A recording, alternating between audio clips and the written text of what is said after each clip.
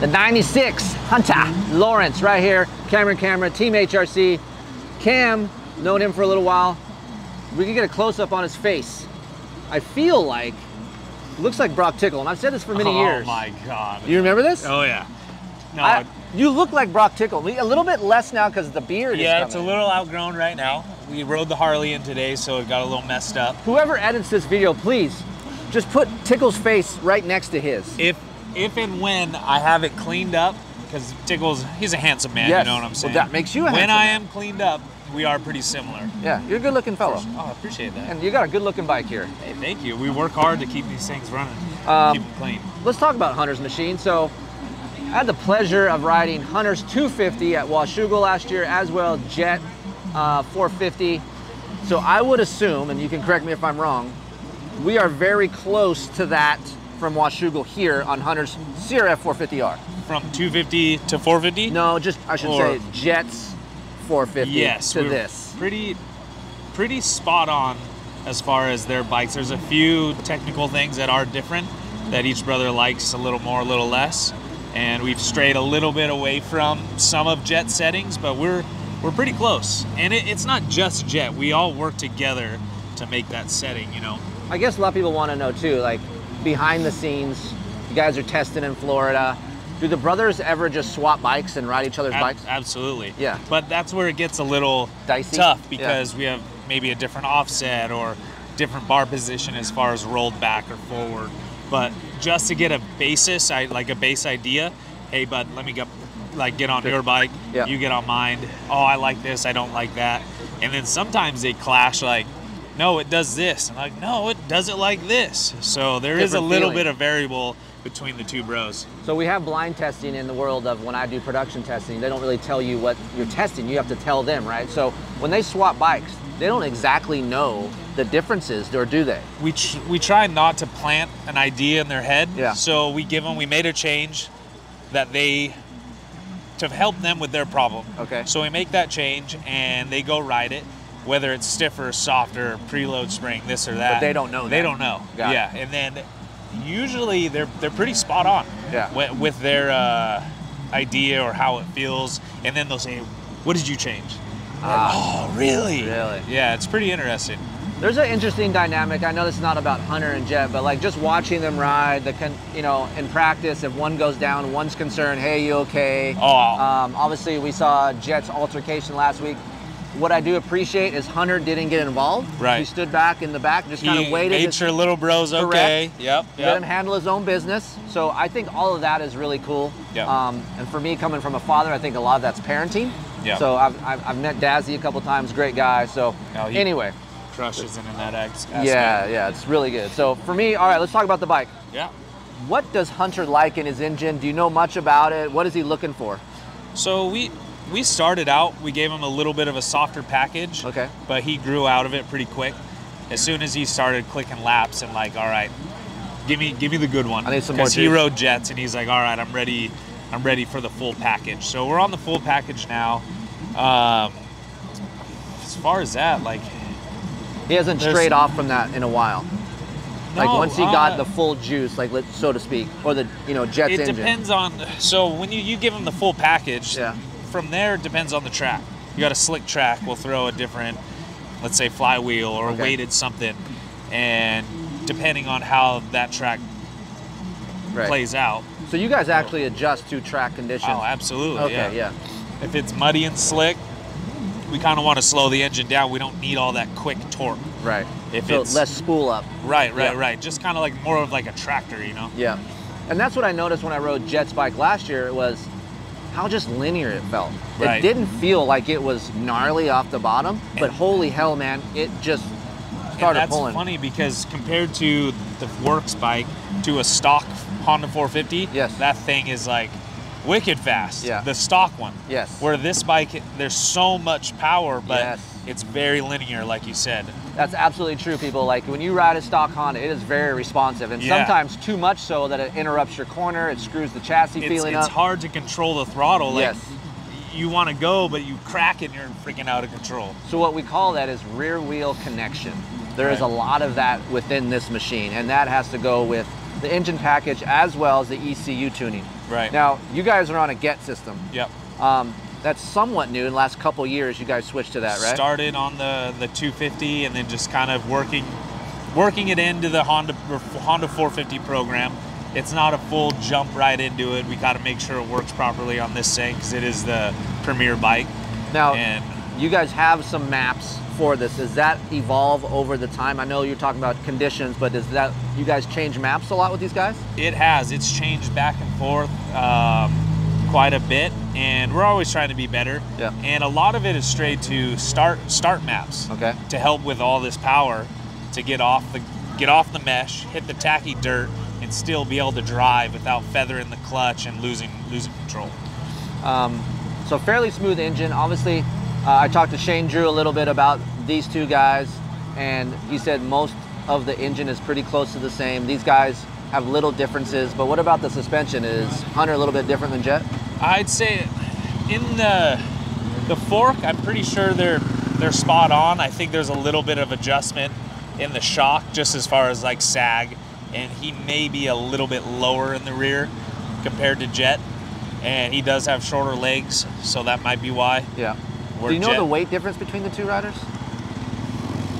I feel like Jet's a little bit of a heavier guy than Hunter, no? I don't know. It's hard to tell because Jet holds a little more muscle mass. Yeah.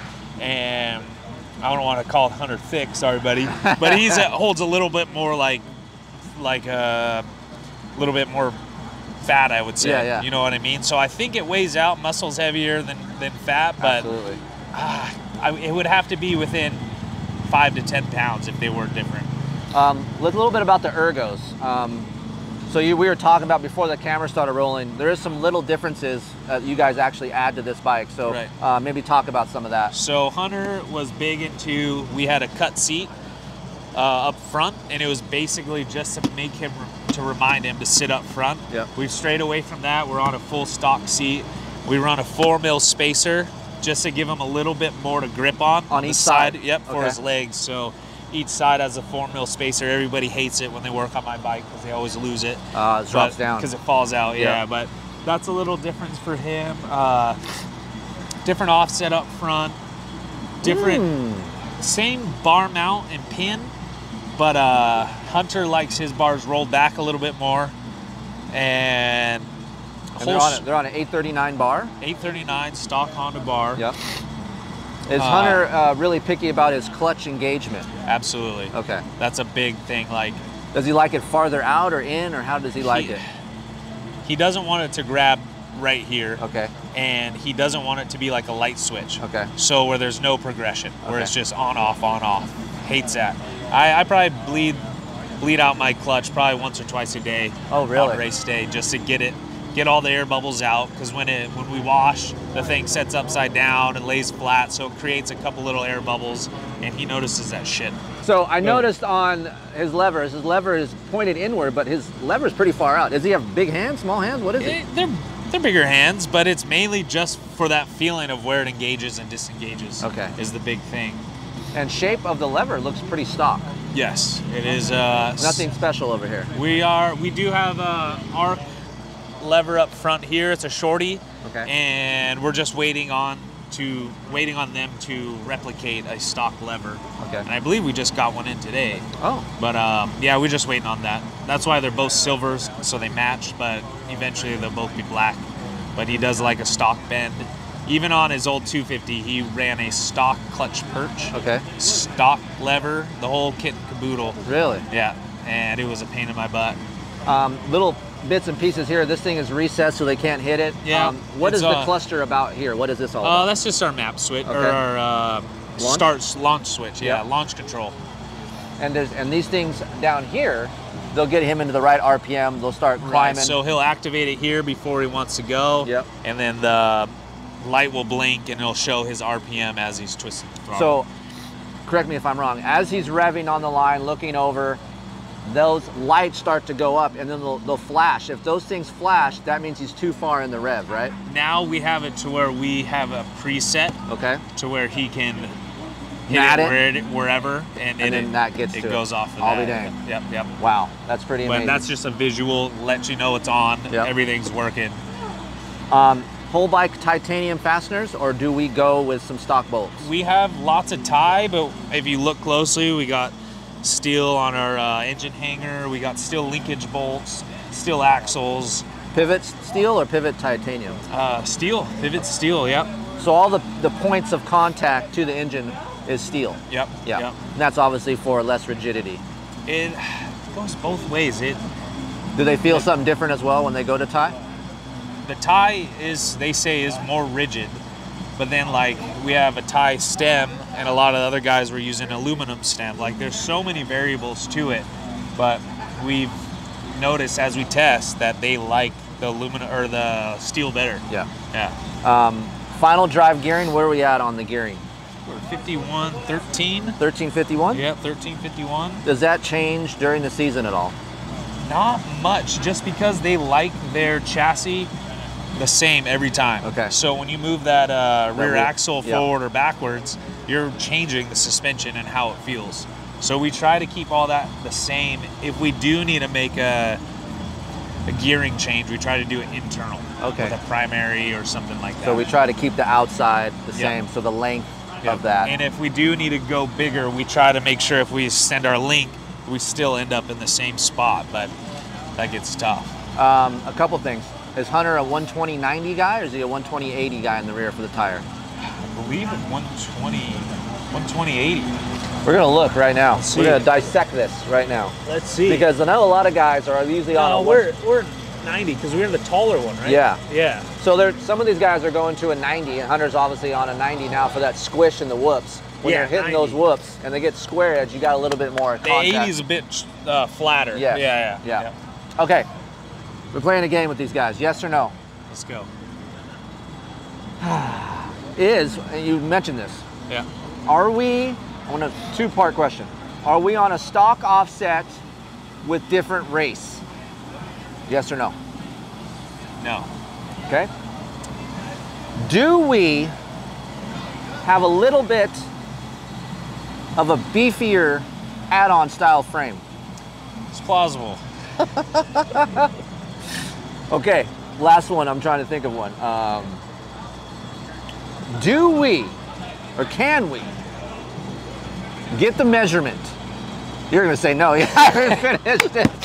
Can we? Absolutely not. Can we get the measurement from the swing arm pivot to the rear axle point? Yeah, get your measuring tape and give it a go. I would get kicked out if I did that. It's a no.